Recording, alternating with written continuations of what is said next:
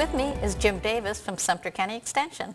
Welcome, Jim. Hi, how are you? Good. Well, we've had our first cold snap, and our lawns are going to start having that needing to be winterized. So what can we do to have a winter hardy or cold hardy plant? First of all, you can select winter hardy plants for your landscape. And what are they?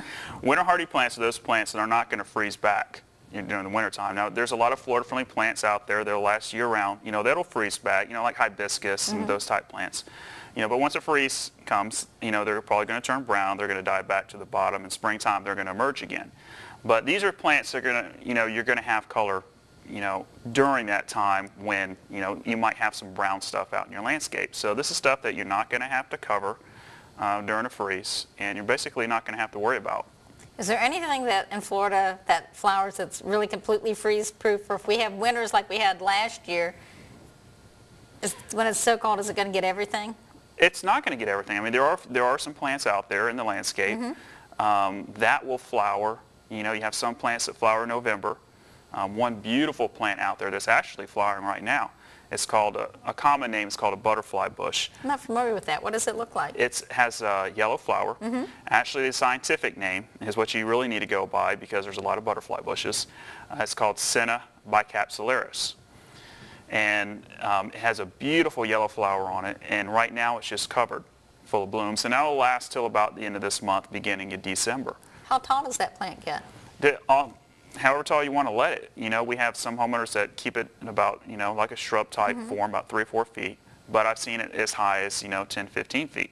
It can be a medium-sized, you know, tree in a sense. But it's also great about this plant. It's also a great butterfly plant. So most people think you cannot have butterflies during the wintertime. You can. And this is just one of those plants that the caterpillars lay their eggs on, and you can have butterflies year-round. What was that name again? Senna bicapsularis. Senna bicapsularis. And where would somebody go to find one of those? Any local nursery, you know, will have that. Great. So what are some of the other winter hardy plants? I see you have some of them. We have some right here, and this is actually some annuals that we have in the landscape, and one of my favorites. This is one of my favorite too, and this is called Dusty Miller. And Dusty Miller is basically known for its foliage, you know, silver foliage. And this will last throughout the wintertime, will not freeze at all. And then this plant will actually go out till about summertime. So cases where it doesn't die out during the heat, I've had this plant actually flower in the summer. It actually does have a yellow flower. And if you want to wait that long, you know, it's pretty. It's a pretty plant. And they're a nice backdrop for more colorful things, too. Yes, absolutely. And, you know, of course, one of the most popular out there, you know, is petunias. Most people plant petunias the wrong time. You know, a lot of people want to plant petunias in the summertime. That's so when is the right time, Jim? Right now. You know, you want to plant your petunias right now. Or very, very early spring. But definitely not in the summertime. And this is a type of petunia, but they also have several other species out there. This one looks real compact. It is, and it'll grow into a compact bush. They also have what they call the wave petunias, which, you know, drape over hanging baskets. And one of my favorites is called Million Bells, or Calibrachoa. And that's a little bit, it's like a dwarf type petunia flower in a sense. And, you know, again, you know, those are very, very cold tolerant. And this is one of my favorites. And I'm going to bring several up and they're here. so much fun. When I was a child, they were so much fun to play with. Yeah, yes, they are. And, you know, they come in different colors. You know, we got 3 right here. But this is snapdragons. And, you know, the red, the white, and they also have a beautiful yellow out there. And different sizes. I mean, some you'll need a stake. But this can put a huge burst of color in the landscape. Very easy to maintain. And these will last till about April, you know, May, somewhere around there, and then you need to remove them. In some cases, you actually have some that will actually reseed back in the landscape.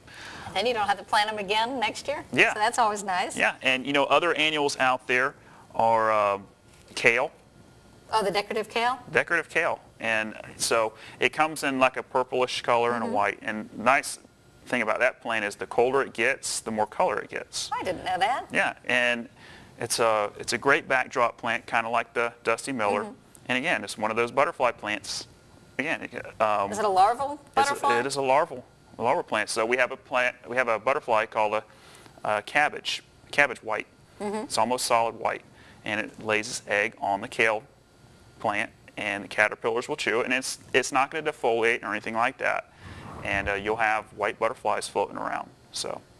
Well, you showed us some annuals. What are some kind of perennials that we might think of having? Some of the perennials out there, we have, these are the, basically, a lot of the evergreen shrubs are not going to freeze in the landscape. So this is one of them out there. This is called Yaupon holly. And Yaupon holly is one of those evergreen shrubs that is basically a great foundation plant. You're not going to kill this plant in the I landscape. see from the label it says that it's deer resistant. So if you live deer. out, people don't think their landscape needing to be deer resistant until they start planting it, and they're in a deer area and suddenly they have no landscape. That's right, and it's a very tough plant.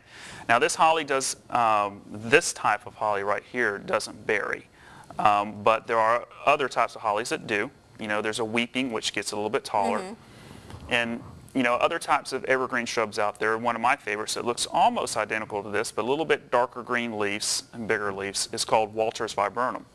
That's my favorite shrub. Are they a Florida native? That is a Florida That's right. native. Yep. And what's nice about that plant is that it can tolerate a wide range of pH and soil types, and can tolerate some partial shade, but it does flower. It flowers in about late white, late February, and it again about August, September, but not as abundant as in the winter months. But it's a great plant out there. Also, we were talking about palms a little earlier. A lot of people plant the wrong palms here in Central Florida. So what's the right palm to plant? Let's start with that. Well, some cold-tolerant palms for the landscape that are decorative. European fan palm is a great one. It's a medium-sized, small to medium-sized palm. Gives some tropical look to the landscape. Windmill palm is another type. What's nice about that palm is that it can tolerate a little bit more shade than your other type of palms. You also have your Pindo palm or jelly palm. Right.